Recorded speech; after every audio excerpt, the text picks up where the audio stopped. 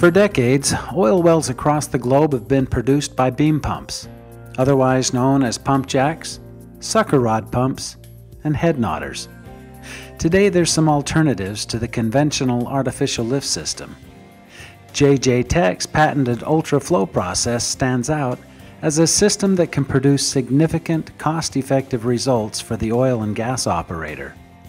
The JJ Tech ultra-flow system combines a highly efficient, patented downhole jet pump with a surface-mounted diaphragm pump to create the needed artificial lift in a well where pressure has decreased over time.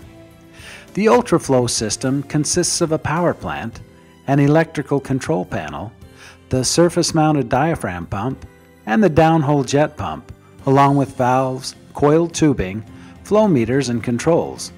The entire system, with the exception of the tubing and jet pump, is firmly mounted to a skid measuring 4 feet wide and 6 feet long, which is delivered via flatbed truck. Because there are no sucker rods associated with the ultra-flow system, there's virtually no wear and tear on the production tubing. This eliminates the need for costly shutdowns and the resulting loss of production. However, should the downhole pump ever need to be retrieved, it can be brought to the surface by reversing the flow from the tubing to the casing annulus.